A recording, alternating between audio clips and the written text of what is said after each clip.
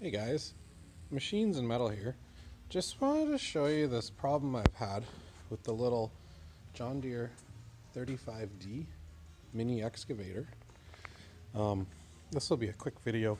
It has this water fuel separator mounted on the back of the motor there, and basically what happens is your fuel comes in one side, collects in the bottom bowl and runs back out the other side to the engine, and this will actually separate the water from the fuel. So this will fill up with water over time and you'll have to drain it.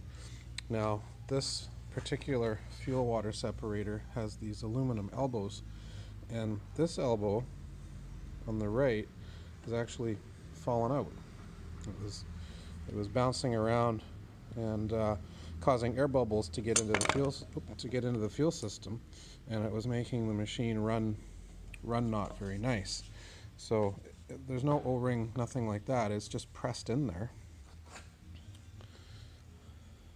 And anyway, not really repairable properly. You could probably Mickey Mouse it, but the other option would be to drill and tap that and thread in a barb.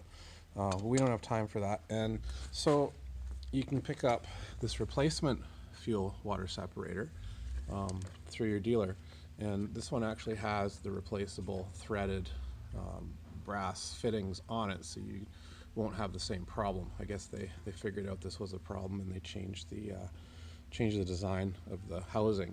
So this water separator is also a lot clearer, so you can see what's going on inside.